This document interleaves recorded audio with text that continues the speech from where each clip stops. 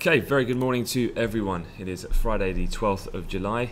I hope you're well, and to any of those who attended the event that I was speaking at last night, thank you very much for coming. Hope you had a good evening and got some good insights from the other guests as well as myself on the panel. So thank you very much. And if you're new to this channel, just giving you a quick reminder of what I generally do is just brief our traders about well, it's kind of a split briefing. I focus on the fundamentals, so if I flip over my screens, I look at the charts across different assets. So I've got euro dollar, these are all futures charts, euro dollar top left, cable center top, gold futures in the right, DAX left, NASDAQ in the center, S&P 500 future on the center right. We've got the US T-note future on the bottom right, and WTI crude futures down at the bottom. So a cross asset class mix, which for what I do, obviously I have other screens which I'm unable to share, but it allows me to monitor kind of cross correlations to help me pick up on things like sentiment and so on and so forth. So the second part of what I'll do in this briefing, which is always a regular thing, is I'll get my colleague Sam North, who's one of our mentors and traders here, and he looks at the market much more from a technical analysis perspective. So hopefully as well he can look at some levels that he's looking at for the day ahead and some potential trade setups and so on. But going straight into things, looking at the charts this morning, obviously I was off the desk yesterday afternoon, so spent a few hours off kind of watching the screens. But interesting to see that the S&P 500 here has managed to eventually get above and break up to fresh all-time highs. Looks like that technical breach of those previous highs that you can see quite clearly from the prior all-time highs that have really been the barrier for the price action for this week.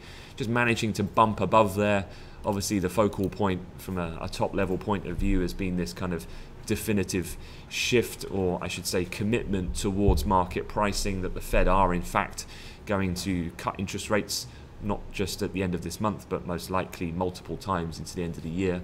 And Asia, I guess, just filtering through and then breaking that level, just adding to a bit of price movement. Bit of a pullback, probably now then just looking at support around that previous resistant point back at 0.6 3/4 in the futures at least.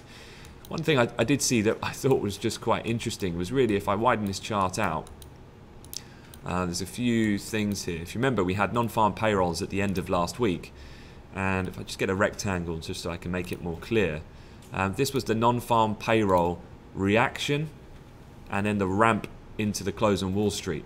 And then last night, to a more shallow degree of course, but you had US CPI drop, rally.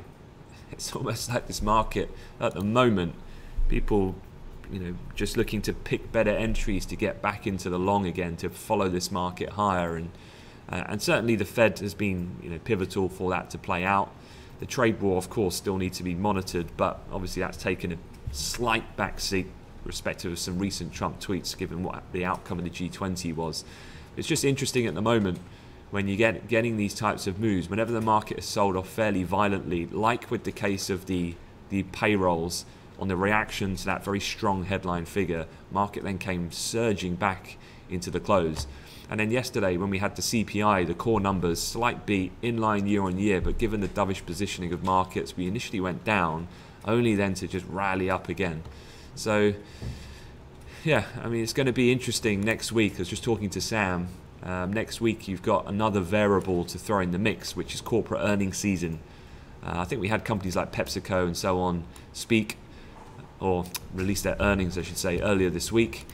They're about the 28th largest by index weighting in the S&P, so by no means one of the larger companies. But next week we start getting the kind of big major Wall Street banks report, and then the week after will be the whole crux of earnings season. So yeah, that definitely is going to be interesting, because going into the news, earnings season, this is a graphic I saw in the FT this morning, and it's looking at S&P 500 projected to report a 2.8% earnings drop.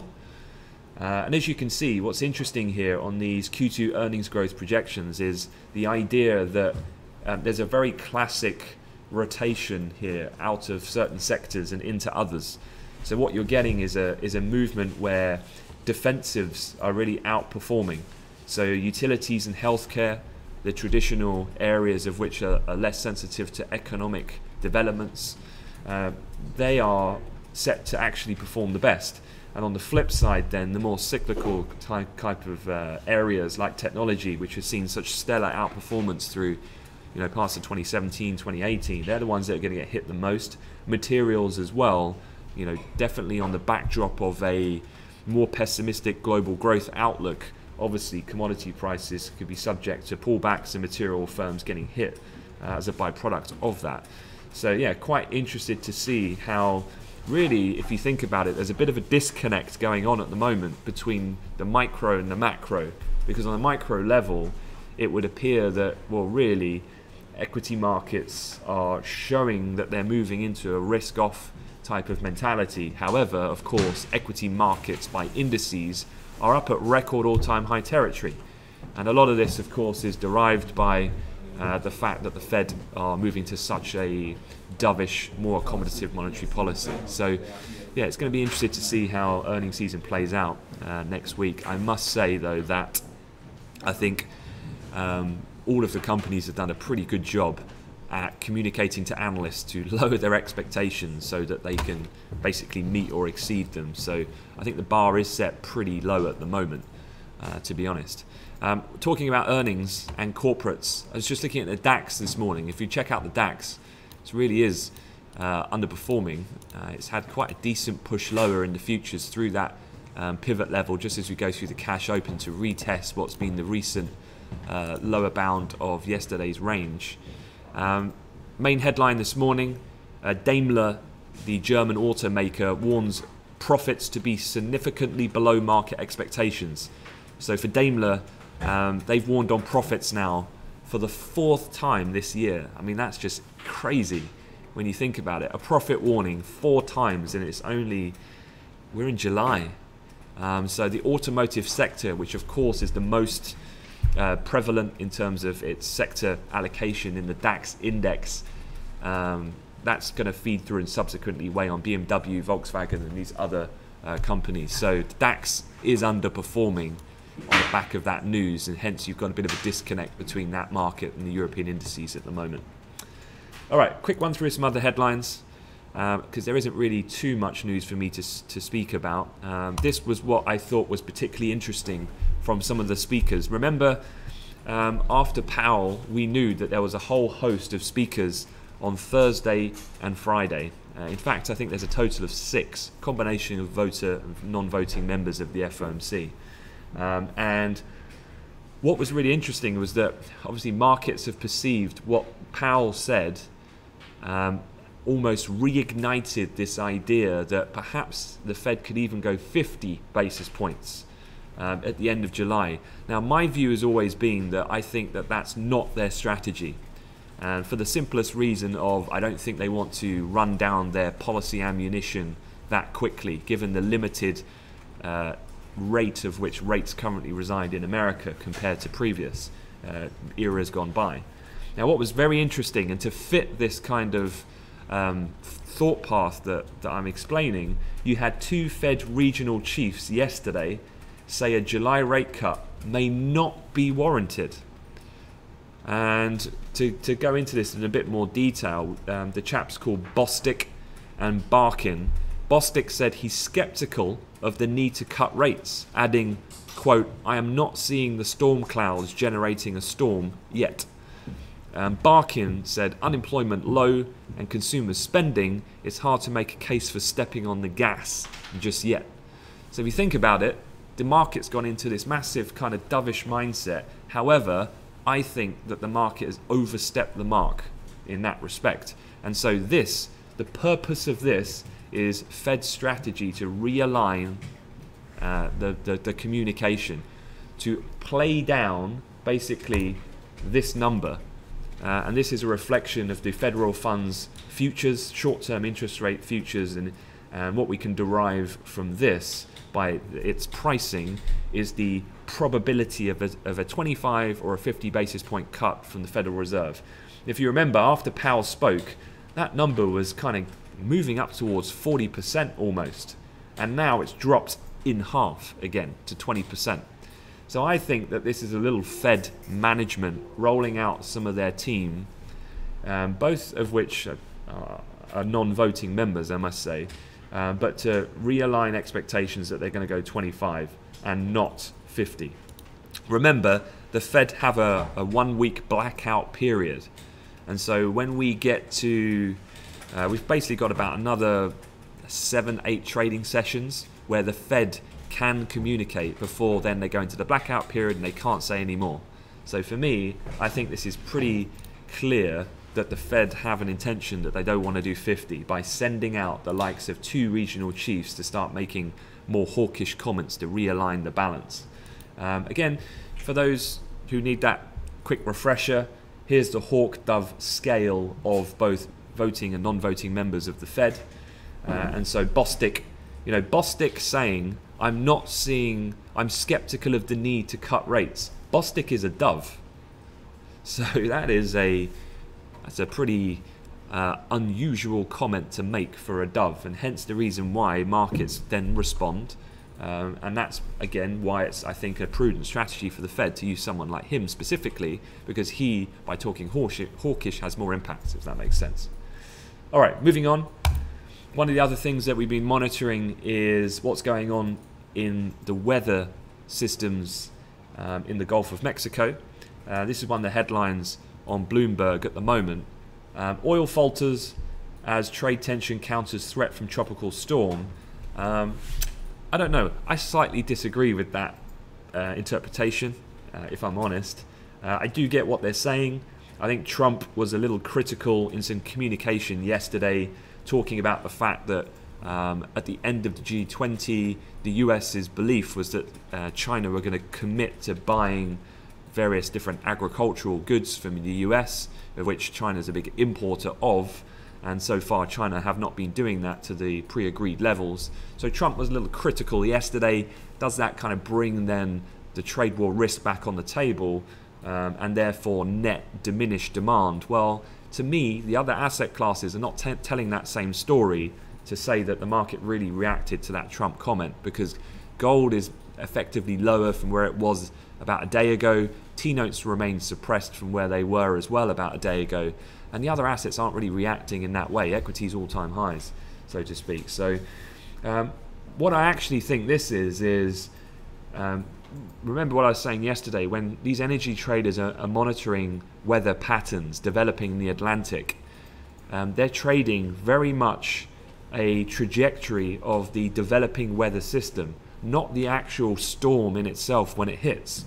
And actually, I would say what's called now Tropical Storm Barry is almost old news, because what's going to happen is, by basically, if you can see down here, I know it's quite small. Let me see if I can make this a bit bigger. But basically, if you scroll down here, this is where the storm was as of last night. This is where it's projected to be by Friday night, with anticipation of hitting the coastal line in the Gulf of Mexico by Saturday morning. Now, energy traders would have already priced this into crude oil when this weather system was back down here, back on Wednesday. The trade for me on this story was Wednesday, and now markets have priced this in. The actual landfall of the hurricane hitting, and even if it intensifies, and even if currently the status is that the Gulf of Mexico drillers have shut now 53% of oil production and 45% of natural gas output ahead of the storm as a precautionary safety measures. But that figure doesn't really matter, because traders have already taken that assumption and traded the price. So I think the lack of response, if you're wondering why, even though the storm in itself is intensifying and is now causing actual physical disruption, is that this is already priced in, and markets have already factored that in. So yeah, I don't really think, not unless there's an unexpected, very severe intensification that, again, is not expected at this point. We kind of know what the status is. Then I don't really see it really flaring up oil prices that much. Interesting in the commodity market, of course, is this idea that really Iran, after what looked like could have been another flare-up and confrontation, given what happened with that BP cargo ship in the Straits of Hormuz, hasn't really continued. Irrespective of what Trump said yesterday and what Rouhani, the Iranian president, said, there hasn't really been much to update on that issue. So something I definitely would look out for, but there's nothing really too much for me to report on that situation at the moment. So all things remaining equal, I mean, Sam will talk about this more technically, but perhaps the range, the upper and lower bound of yesterday's price action will be the first near points of technical relevancy from a range point of view. All right, calendar today. What have we got? Well, we just had Chinese trade balance data come out. Let me just switch my screens so you can see what I'm talking about. We had exports plus 6.1%, imports plus 1.4%. Chinese customs state that their external environment is complex and severe. The long-term trend, though, of improving has not changed. No real reaction seen on the back of the Chinese data. But this morning, what have we got? IEA monthly report. So any energy traders, maybe worth just keeping an eye out what the current supply situation is, compliance and these types of things. World oil demand. Is that going to move the market? It has done before, so I certainly would keep an eye out for it. That's going to come at 9 a.m. in the morning. You've then got European industrial production at 10 o'clock. US PPI follows on, of course, from the CPI reading we had yesterday. That's kind of your main data point from the US this afternoon, with Baker Hughes rig count for energy guys coming out this evening. Speakers, got a Bank of England speaker at 9 a.m. and then Fed's Evans, who is a voter, but speaking on monetary policy independence, so not on topic, but just given some of the Bostic barking comments. Evans tends to be fairly centric in his view, but I definitely keep an eye out for that. That'll be at 3 p.m. All right, that's it from me. So, going to hand you over to Sam to look at the charts more technically. I'll catch you in the chat room. If not, I wish you a great weekend. Thanks very much, guys.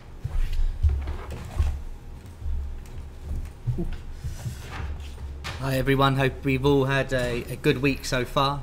Just having a look at the DAX breaking down. Let's bring up this this chart here, really pushing through and finding support as you'd expect. First real test of that yesterday low and the failed rejection to really go lower. If we look back to yesterday, you had a similar move, obviously nowhere near as big as this, but we pushed down, came back, and it really does struggle to get much higher, and then since then you can see we have drifted lower. However, just looking at this level, I mean, for the breakdown this morning, we've still got a fair way to go in terms of that reversal. I'm just having a look at the move really starting before that open around 7:30. Be keeping an eye should we get any movement back towards that area. Just having a quick look here as well, you can see we're almost testing again this trend line that broke for that final leg down. And just having a look here, on the 5-minute chart, you can see just how strong a level that was on the retest of the market. So we had the 1, 2, 3 test for the trend line first, retracement back to that level, good resistance back down to the low. I'm sure people would have taken that as an opportunity. However, knocking on the door again, just how strong that level could be remains to be seen. I would actually favour the market looking to break that now, and you can see it's just having a go at doing so. How's that dragging through to US equities? Well, I'm sure you saw on Twitter yesterday Donald Trump tweeting about the Dow Jones late to the party in terms of the all-time highs, but it got there. It got there eventually, and you can see yesterday and again this morning just pushing through its high that we had back in October last year, end of September, October, and that's really pushing on, and people will have to start ordering the 30,000 hats again shortly for the Dow Jones. And looking more intraday, I mean, yesterday the inflation number wasn't as bad, but I mean, it only came down briefly before pushing on, and you've got to favour this market to the upside, I guess, for now, while it's had a decent week again, and you may have a bit of profit taking into the back end of the week, and certainly be marking up all these previous highs that you see from previous sessions this morning and yesterday for any potential areas to get long. In terms of those trend lines which work so well for equities in terms of sort of gauges of sentiment, you can see there's nothing really of interest as of yet. Just having a quick look here, you can see maybe the fact that we broke here is short-term important, but we're looking like we just found support on what was the previous sort of low from that push higher. So we're keeping an eye on the retest of this trend line should it come. But other than that, I think long from lower down certainly looks like a good trade for the Dow Jones, and the S&P similar in that you've got these retests of any of these previous highs to consider before looking to get in. And if we do push lower into the back end of the session, we'd certainly be focusing on, again, the retest of these trend lines that broke in the early hours of the Asian session around 1 a.m, 3,000, the pivot as well, which could come in at the same time. So for US equities, I think you've got to favour the upside today if you can get it a bit lower down. Looking at the currencies, Euro yesterday we did push higher in the morning before coming back down. The inflation number, like we said, was a tiny bit better, slashed in line, but not as dovish now as expected. Was for the Fed is why we have pushed lower. Again, can we get a bit higher? R1 and the yesterday high retested the trend line will be a point where people are looking at. The pivot obviously remains quite key here. We broke through, found support. So if that was to come back down and get tested, which was a really key level for the last two sessions, that could be your line in the sand where buyers may be in control around that area above, sellers below, and we could drift back down towards today's lows and yesterday's lows as well. This trend line marking up quite nicely with the low that we had back on Wednesday afternoon. So for a couple of the currencies, you can see similar reactions between the euro and the pound. You look at yesterday's price action; it was pretty much exactly the same. Now we had a decent break higher in the pound yesterday above this trend line, came back post-inflation, great opportunity to have got long, and once we broke through, we did then drift down to test near enough the low of the day. So this trend as well will be something I'd have on just to see what happens should we push down. It marks up quite nicely now with the current low of the day. But opportunity wise, you've got obviously a bit of data out in the morning, nothing too exciting for the pound or the euro, but some US numbers in the afternoon which could really be the opportunity for the currencies to get involved from then on. But R1 remains quite important with yesterday's low. The pivot is same in the euro. Whether you'd want to get long again there without seeing a reaction, probably not the best idea to do so. Having a look over at gold, as we're just seeing that try to push higher. Wouldn't get again too carried away with this. You've got some resistance traded yesterday, which is just 14.9. You can see here, which has been actually a good level pretty much for the last couple of weeks. So I'll be keeping an eye on that as a line in the sand. Can that hold, or is it the opportunity to get long above that to target back towards 14.19.3, which was a great opportunity to have got short post data on the classic of that level. To the downside, does look like we're trending higher from the current lows. Let's have a look to see if we can get some sort of trend line in. Only got the two tests, so I'd be interested to see what happens there, and at the moment that would come in with the morning low from 6:30. So price perhaps just getting squeezed in. I know we have broken the high of the day, so if we can get a retest of that as well, it's always a little opportunity. Whether the volume would really be there to take that trade on or not, I'm not too sure. Oil, just to wrap things up, you can see relatively low volume traded for now, relatively range bound with the resistance 1 and the S1 combining that for now. If we're favouring the upside to continue, R1 yesterday's high and even the closing high as well would be wanted, where you'd want those to clear with $61 handle before getting in. We know what oil was like with that when we start trending early morning.